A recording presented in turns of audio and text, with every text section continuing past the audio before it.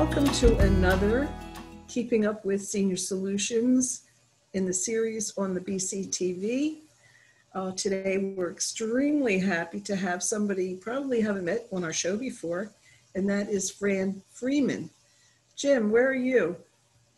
I'm right here in the house at Chester, Vermont. So, all right. Fran and I have done some talking, and this is going to be a good show. Oh, wonderful. Well, I won't stay on too long. I'll let you guys get into the conversation, and we'll invite everybody out there to listen and write some notes down if they need to, and carry on.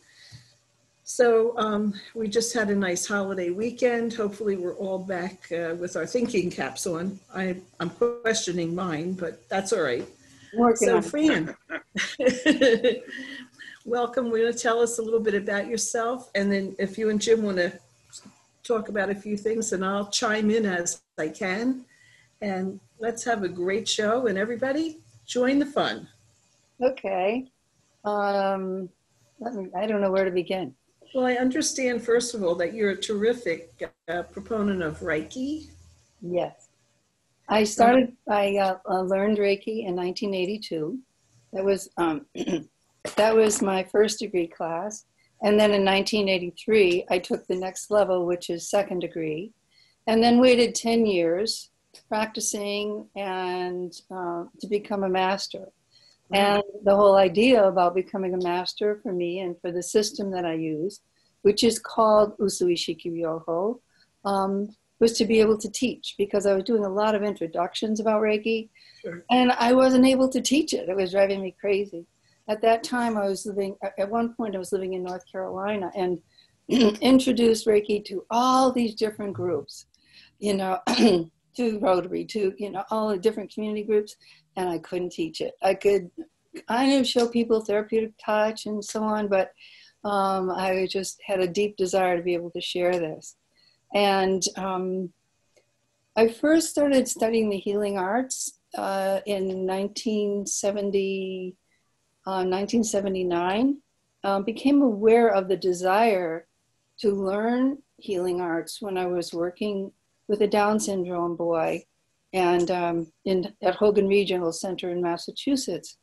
And I had my hands on him, and he was a child that couldn't express himself verbally, and he made these sounds that were just wrenching. And at that moment, I wished, although I didn't know anything existed, that I could do something for healing. And a little while after that, a couple of years after that, I went to visit Oregon for a week in February, when everybody was smiling. And I thought, wow, everybody smiles here. It's a great place.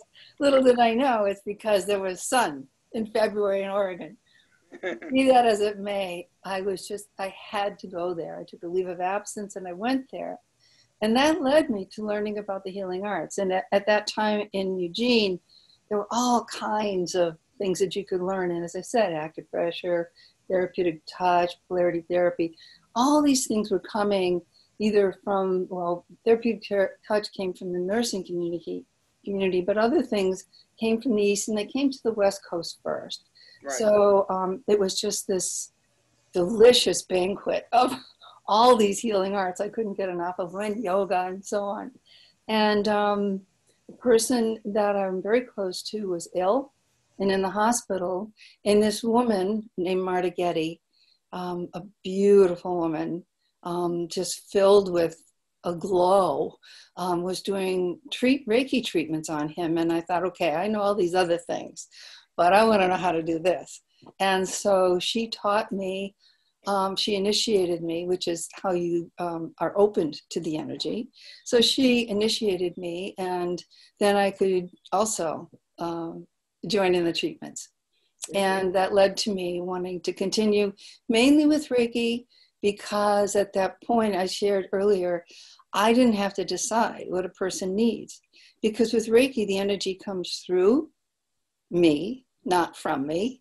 So I'm not deciding what a person needs. It's like the woman who initiated me as a master, Phyllis, said that you can imagine the universe is this great big giant frap of healing energy. And the practitioner is the straw, and the person receiving the energy is drinking through the straw. So at some level, something happens that I can't quite explain, and the person receives wonderful stuff. So that's a little bit. I've also been a speech pathologist for over 30 years, working mainly in the schools, had a private practice, started actually at Belchertown State School, working there with people with handicaps, and studied neurolinguistic programming because I wanted to assist with speech therapy. Studied a few other things, hypnosis and little things like that. So you've had your hand in the healing centered, I guess I would say healing as a person-centered healer for quite a while. Right. Wow. Yeah. Jim, jump in here. Ask some good questions. Oh, I have plenty of questions. So I'm sure that they're going to be skeptics because it's a fairly, for a lot of people, it's new. All right. And so how do you get by that obstacle so that, this is more than just helping people feel better about something. This is almost a philosophy of life in a way, I would think. Maybe I'm stretching it out too far, but how do you convince people that it can benefit them, especially senior citizens that are seeing 10 doctors that have all these prescription drugs and all of that? How do you deal with that? Well, when I do interactions in person, Yes. I treat people with Reiki, so they experience it. Okay. So it's an experiential, they'll have the experience of it and they can feel it. They can feel their bodies relaxing, or, I put my hand on the shoulder and the pain goes away, or, they're feeling depressed and they end up feeling better. Just with, 5 or 10 minutes sometimes doing an introduction, that can happen. So being direct physically is really a wonderful thing. And I've done some introductions, like at the strolling of the heifers, and yes. People have loved it. So and skeptics are the best. I love it when people are skeptical, because to me that means they're not just accepting something, they are they're willing to do a little research, they want to question, they're taking care of themselves. I think skepticism is a really healthy thing to have. So the experience of Reiki can help them to feel it, have a sense of it. Yeah, it's very different than being negative. That's a different feeling. I think just to be, gee, I've never heard of this. I'm going to be a little curious and careful, though. Right. Yeah. Absolutely. Right. Yeah, and there are. I have 2 questions. When you have a chance, I have 2 questions, like for people who absolutely know nothing about Reiki, never heard of it, are not interested, whatever. Here's 2 questions. My first question I would ask, does it hurt? And the second question, and the other question is it like massage? Okay. And how's it different if it's not like massage? Okay, so with Reiki, I simply place my hands on a person. I place my hands on their face, the side of their head, underneath their head. I don't do any manipulation, no movement at all. Okay. And so, and I don't recommend that it be done with massage, that it be done separately from massage. Like some people who do massage also do Reiki. And they might treat the person with Reiki before the person gets relaxed, and then the massage is deeper. So Right. It is not, it is, the similarity is a person lies down on a table. However, they're fully clothed, and all they have to do is lie there and turn over once. Well, I think I could do that. Yeah. Yeah, and when I'm doing, as I mentioned earlier, doing treatments at a distance, we can get into. Let me answer your second question. Does it hurt? the woman who brought Reiki to the Western world, let's see if I can, that woman with the, this is opposite of. Yeah, right. One. Let me bring these a little closer. So this woman is Hawaii. Let me find the right place. There, good. We see it. Hawaii Takata. And she brought Reiki to the Western world. She introduced it to Canada, to California. She traveled to Puerto Rico. She traveled all over and brought it from Japan to the Western world. And I could probably simplify it by giving you a little bit of a really brief little history of it. But she said, and her words still ring true, that Reiki heals through what she called healing crisis. So let's say I'll give you an example. I worked with a little boy who had rheumatoid arthritis in his knees. And he came and I treated him, and he would say, okay, I have my hands on, and he'd say, okay, I feel, oh, by the way, most of the time people experience heat at my hands and think they're heating pad, but it's not, it's Reiki. So I have my hands on him, on his knees, and he'd say, okay, I feel heat. Okay, it's getting hotter. Okay, it hurts a little bit more. And then in a few minutes he says, okay, it's not hot anymore. And the pain is gone. So it brings, the whole idea about healing is to bring things to the surface so they can be released. And so does it hurt? No. Like if you were doing deep tissue massage? No. Can it help you to release pain? Yes. Nice. Oh, it sounds very good. It is. So, yeah, it does sound really good. So you are definitely instrumental in this process. Once a person has met with you and goes through that, can they do Reiki on their own, or will they always need another person involved in the process? One of the reasons for people to learn Reiki is to treat themselves. So this morning, I don't know how long, I place my hands on and I do self-treatment. So if a person learns what we call first degree in our system, that's all they ever have to do. And they can treat themselves every day. My aunt, I had an aunt who was, she has now since passed, but her husband was ill, so she learned Reiki in order to help treat him. And yeah, it was wonderful for her.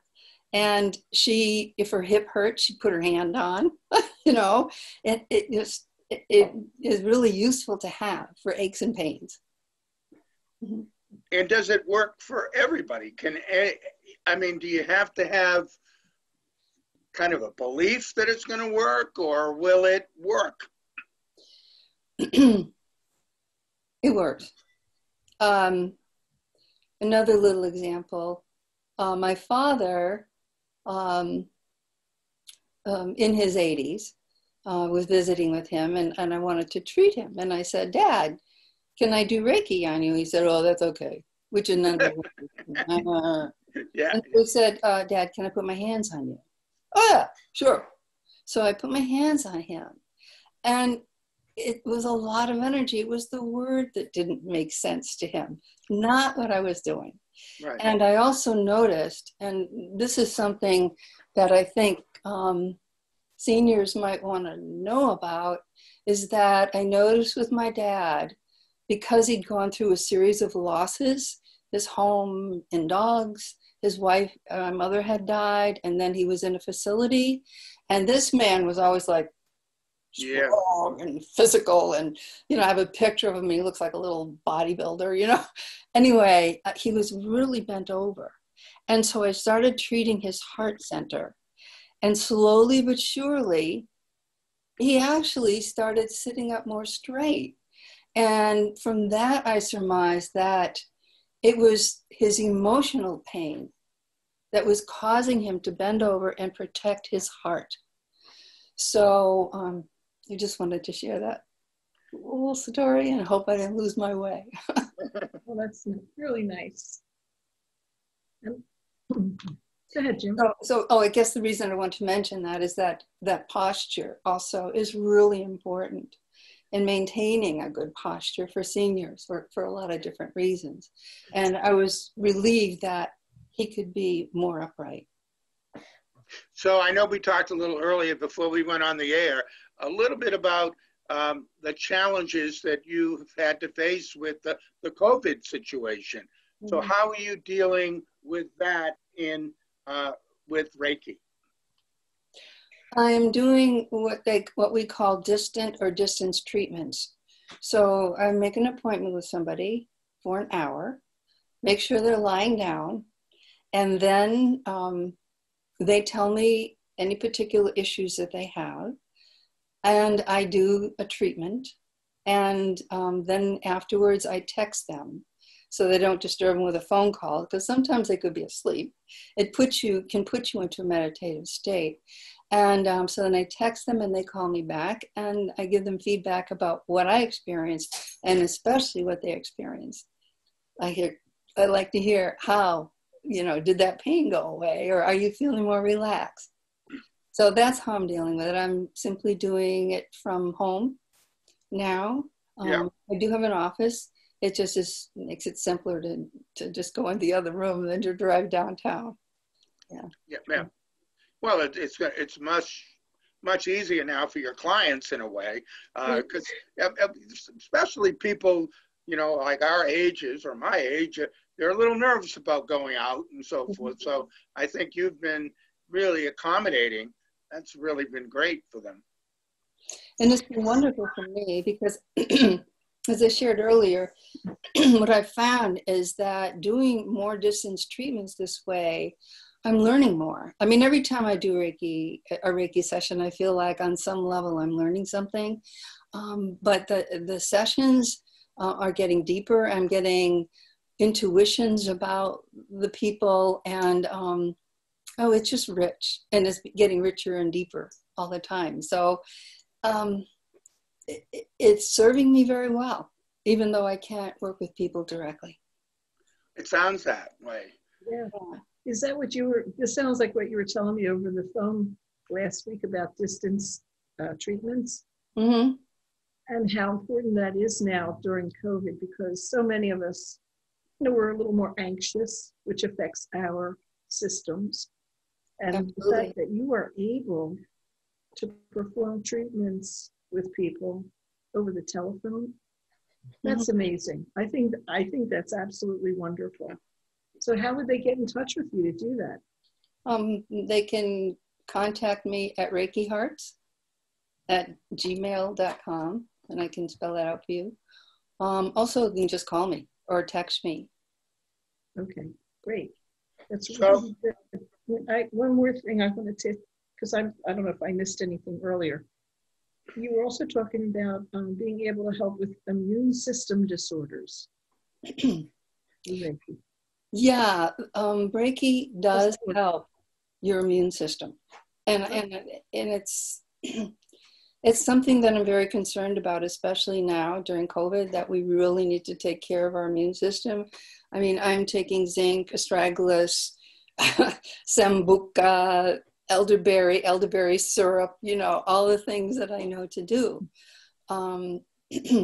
Wait a minute, Fran. You're not talking about elderberry pancake syrup. Ooh, that's a good idea. I'm just saying. I think you just started a new. Joanne has been practicing this for years.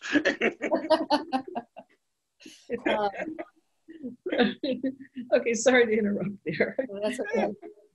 So repeat the question for me, please.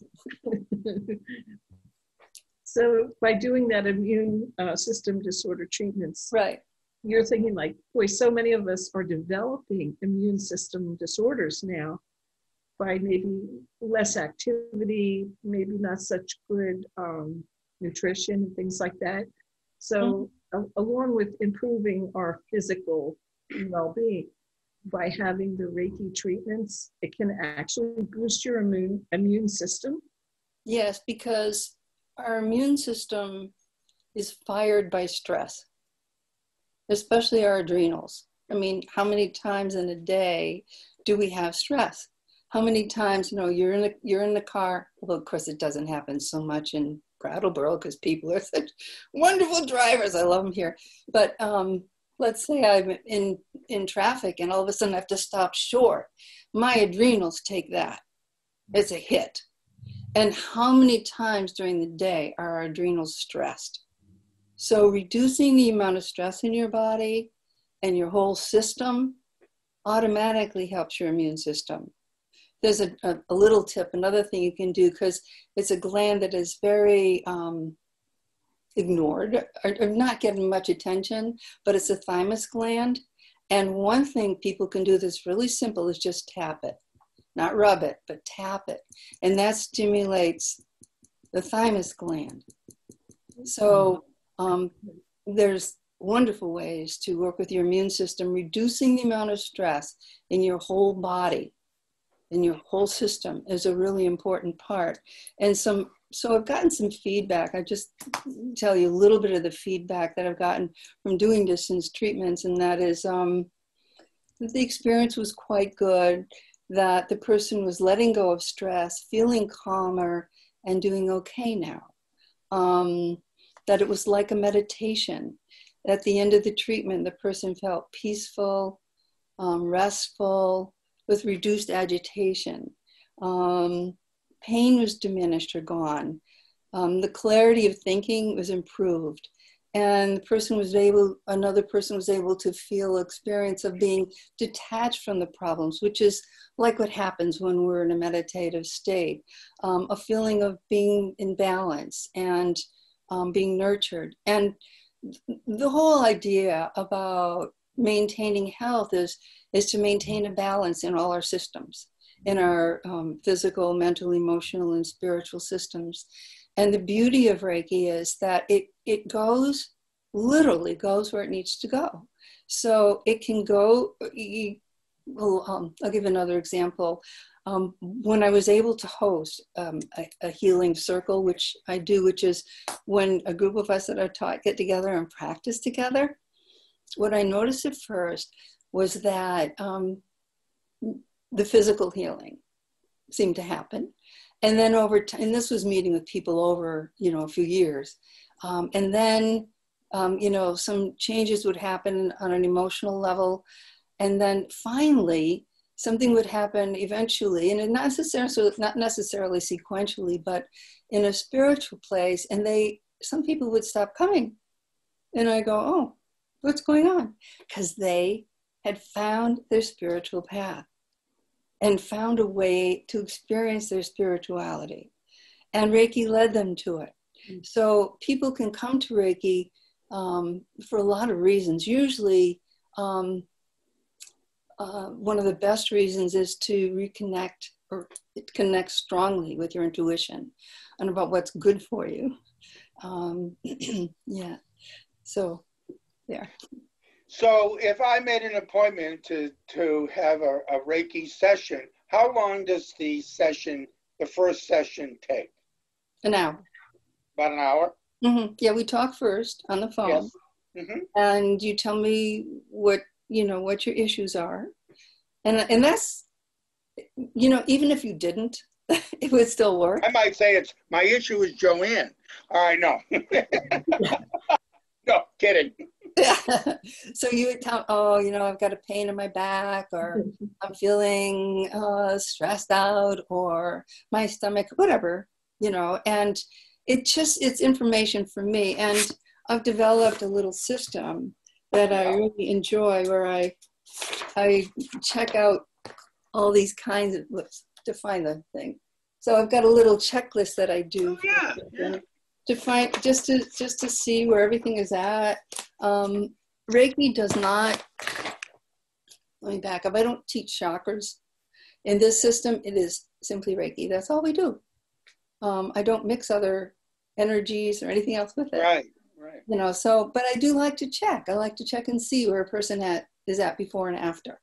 So I just do that for my own edification. So what does the hour session cost a person?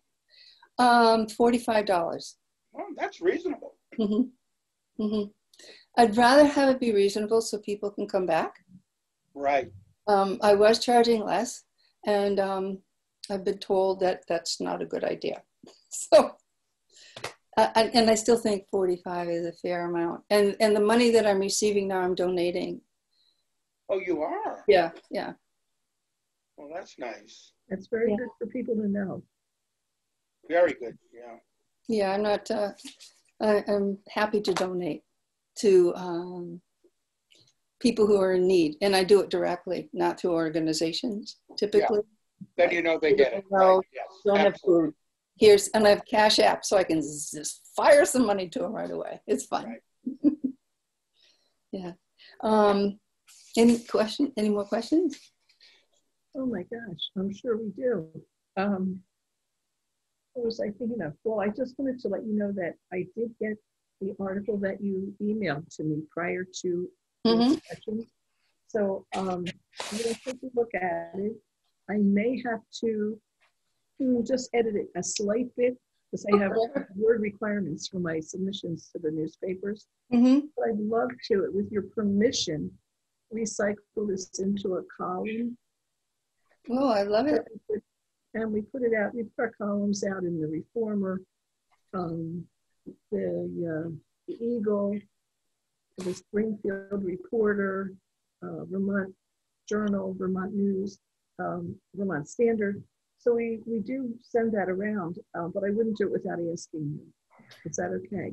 It would be wonderful. The more people who know, and I'm not the only person who does it. Rebecca Reuter is in town and she can do it too, you know? The fact that so many people are finding themselves between two things, well, more, but the two top ones is the COVID pandemic and the upcoming election. More and more people are just getting so, nervous. Stressed.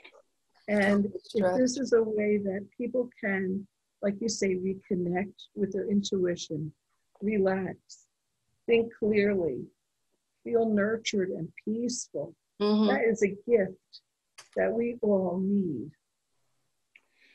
And something that many, many people find extremely hard to find. Yeah. So I'd like to spread the word. That would be wonderful, really. And I have a couple of other ideas I'll talk to Jim about after the session.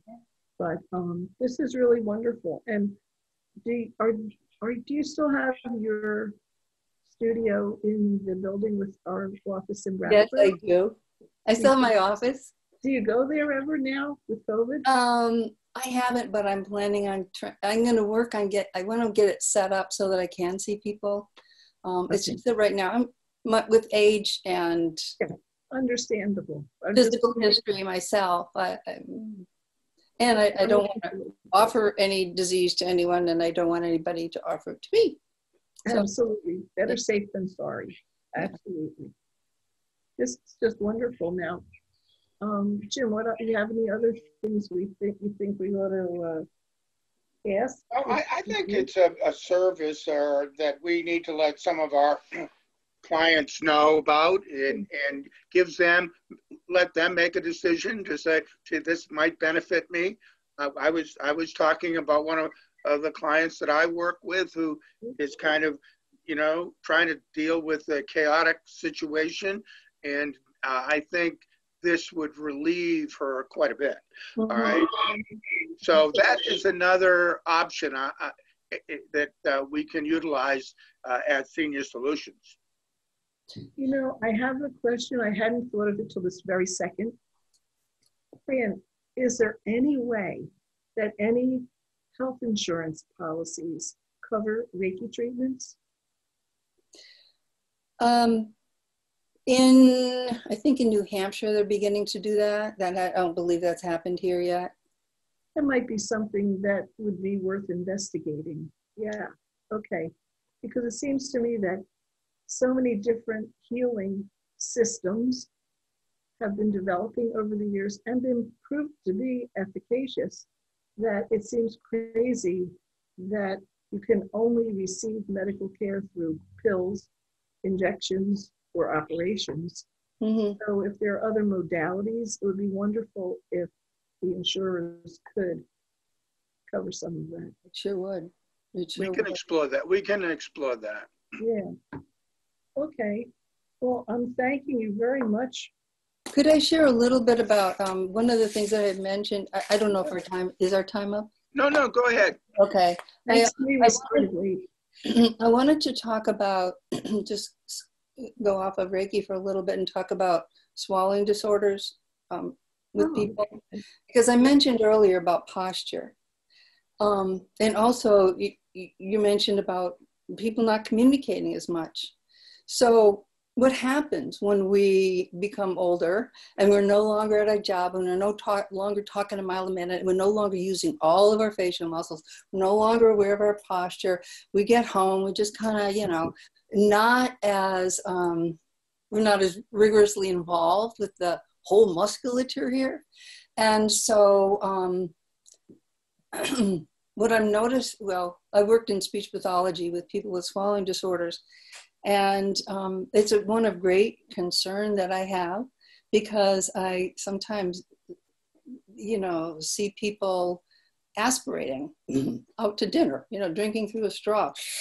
Oh God, it goes right into your lungs. So I'm being kind of scattered in discussing this, but my concern is that people, when they become older, and I've had to do this myself because I've recognized a problem with myself, that I was starting to develop a swallowing disorder, is that I sit up straight, I clench my teeth, and I literally raise up my hyoid bone, raise up this whole part, the whole larynx. When I'm swallowing, it's a big noisy thing, like, and that gets things working again.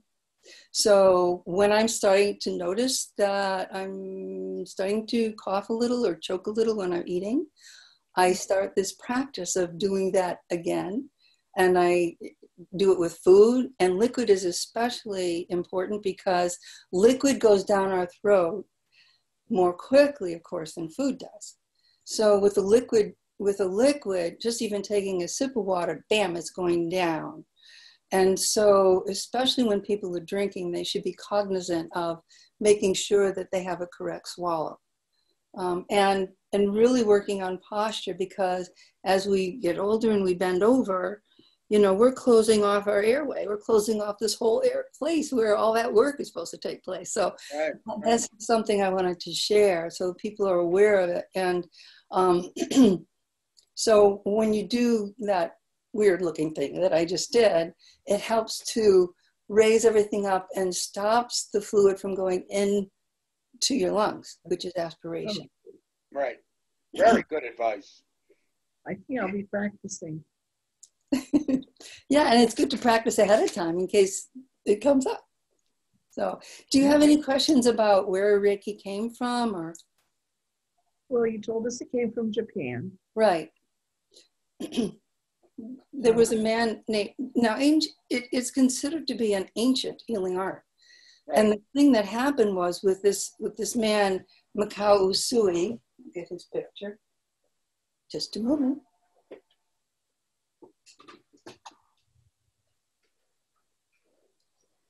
This first, let me see, I'll get back to Hayashi. Okay. This is Mikao Usui. And if you do Reiki online, you'll see his face everywhere. And he was in Japan. He died in 1929, to give you a reference. And he was a seeker. And somehow, not only did he find this healing practice, but found a way to be able to pass it on to others. So he passed it on to this man, Chijiro Hayashi. We call him doctor just as a term of respect, which is a Japanese thing to do. And Dr. Hayashi maintained the healing practice. There's a group in Japan who are cloistered, who maintain it as a spiritual practice, and it stays within. There's lots of information now out there, and it's kind of hard to sort through it all, but this is how it came to the US.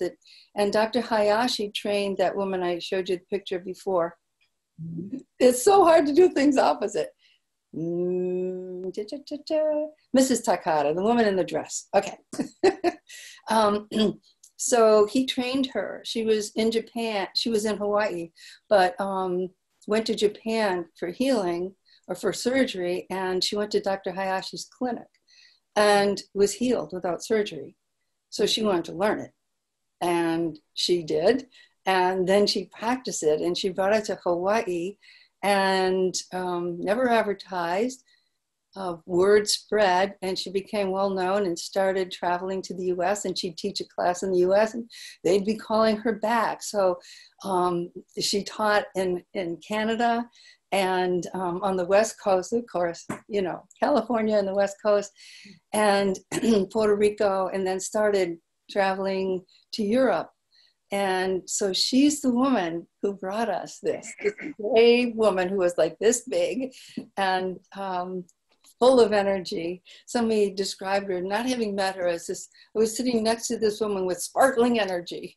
And when she passed, before she passed, she asked her granddaughter, Phyllis Furamoto, if she would carry on the tradition as the lineage bearer. And this is Phyllis. I'll get good at this yet. And that's Phyllis, her granddaughter, who is also my teacher. I am very fortunate to have had her. You are fortunate. As my teacher. And then Phyllis just passed away not long ago. And now we have this beautiful man, Johannes Rendel, who lives in Austria, who is now our current, we refer to them as lineage bearers and grandmasters. And they, their job is to maintain the integrity of our particular system. There's lots of different ways people are practicing Reiki now. You know, once it got to the US, ooh, can you imagine? It just kind of, we are independent and we do things our own way. So we create our own ways of doing things. And so this has happened with Reiki too. That's great. And I feel fortunate that I was part of the, you know, the people who first were here.